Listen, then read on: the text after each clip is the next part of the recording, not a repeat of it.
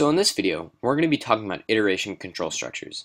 In the previous video, we talked about how decision-making control structures like if statements and else if statements create a flow within our program and allow us to check whether certain events are true or not and do things based off of that. In this video, we're going to be mainly talking about the for loop and how the format and the logic works behind that. So what a for loop allows us to do is to execute a block of code a repeated amount of times. That's why it's called a loop. And we as the programmer are able to set how many times that block of code is being executed. So the basic format is as follows. We have our identifier for, obviously, with our inside parentheses, our initialization statement, semicolon, a termination condition, semicolon, and an update statement, with our opening and closing braces and our statements in between, which is generally called our loop body. And I provided us with a really basic example of a for loop, and what this for loop does is it prints out 1, 2, 3, 4. And here's the logic behind it. So in our initialization, we initialize an int, call it I, and set that equal to 1. And then we say I is less than 5, which is our termination condition. So what's going to happen is when I reaches 5, this for loop is going to terminate, and your computer is able to continue running the program, and whatever's inside is not going to be read. And then we have our update statement, which basically uses an increment operator, which is increments I one every time. So here's how it works. So within this, obviously within our for loop, we have a print statement that's going to print out I. So what this does is it prints out I because I is 1. And then I goes back up and increments, and it checks whether it's less than 5. And if it's not, it's going to continue to go inside the for loop and keep running. So it's at 2, and it checks if it's less than 5, and it is. So it's going to print. And then it goes back up to the for loop and it increments again. So it goes to 3 and it checks if it's less than 5. If so, then it reads through the for loop and it prints 3. And then again, up to 4, increments, checks, and then prints. And then it goes up, increments to 5. It checks that if it's less than 5, and it's not. And 5 is not less than 5, so the for loop terminates, and that's where we get our 1, 2, 3, 4. And I gave us some really basic examples of for loops, and I asked, what will this print? So this is our first for loop, and you can pause the video and because in about 5 seconds I'm going to drag this little block off, and that reveals the answer. So this says for int I equals 0, I is less than or equal to 14, I plus plus, system.out.println I, and then I just use an operator here that says plus equals I. This is basically the same thing as saying I is equal to I plus 1. But plus equals, I guess, is just an easier way to read it. So even if you don't exactly know how for loops work yet, you can really just use logic and basic math to figure this out. So what it does is, let me just delete this right here, because we don't want that. So what it does is I is 0. So what it's going to do is it's going to print 0, and then it's going to increment I by 1. And so I becomes 1, and then it goes up and increments again, so it's 2, and then it checks if it's less than 14 and prints I. And then it, again, increments up to 3, and then increments up to 4, and then prints 4. And so what this is doing is basically is from 0 to 14, because we put less than or equal to 14, is printing all the even numbers because we're incrementing it twice. So what it prints out is 0, 2, 4, 6, 8, 10, 12, 14. And there's an easier way actually to get the even numbers, but we're going to look at that a little bit later. And I gave another example of a for loop that outputs something similar, but this time we're incrementing first and printing after. So we have our for loop, and our initialization statement is set int I is equal to 0, and then it checks if it's obviously less than or equal to 9, and then it goes down here and it increments.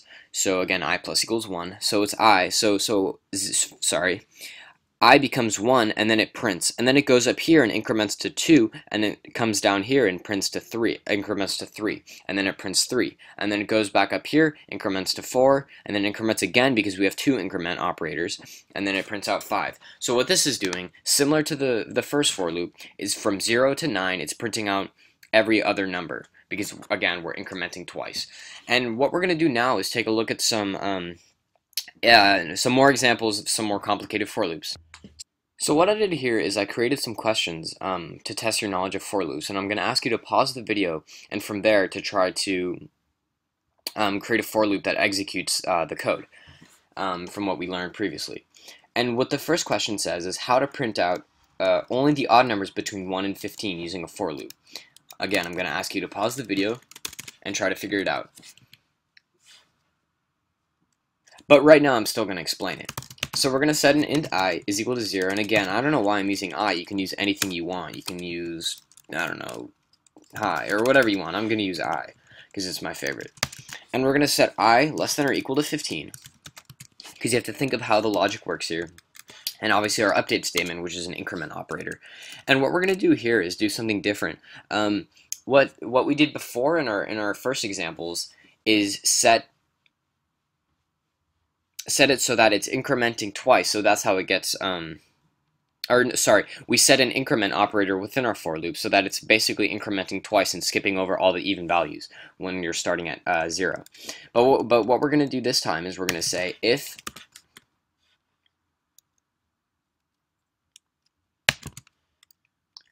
I %, which is our mod operator, 2 does not equal 0, system.out.println. Actually, we're going to do print because really quickly, the difference between println and print is that println will print it as a line. Print will just print it as one horizontal line. So we're going to say system.out.print I.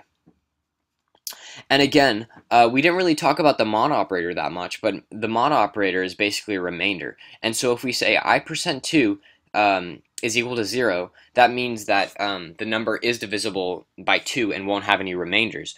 But if it's an odd number, it won't. It will have a remainder because obviously 2 does not go into any odd numbers. And that's where we use our not equals operator that we talked about. And we just set a print statement. So what the for loop is going to do here is it's going to start at 0, and it's going to read in if 0% or 0 mod 2 does not equal 0, and obviously it doesn't, so it's not going to print out 0, but it's going to increment up to 1, and it's going to see that 1 mod 2 doesn't equal 0, so it's going to print that that 1, and this is how we see how for loops and if statements work. And so we're just going to go ahead and run this.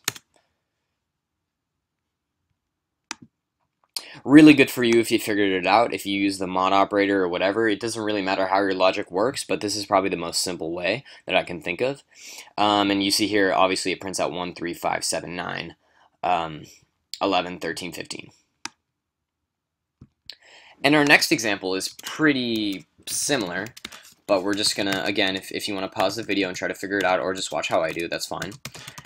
So for int I is equal to 0, and I is less than or equal to 15, and what it's asking us to do is print only the numbers divisible by 3. So can you guess what you're going to do? You're obviously going to use the mod operator. You're totally right. If you were thinking that, good for you. So we're basically going to say here, if I %3 equals 0 this time, because any number divisible by 3 won't have any remainders, and we're just going to say system.out.println I. Going to go ahead and run that. Oops, I should do print, not println. Always use print when you're using for loops. And run it. And so what we see is it prints out 0, 3, 6, 9, 12, and 15. All the numbers divisible by 3. And so that's basically how the logic of a for loop works. We're not going to get too in-depth into for loops until we start learning about arrays and ways you can manipulate the values of arrays using for loops. But for now, we can just sort of just loop around and loop numbers together. I hope that you got a solid understanding of how the for loop works.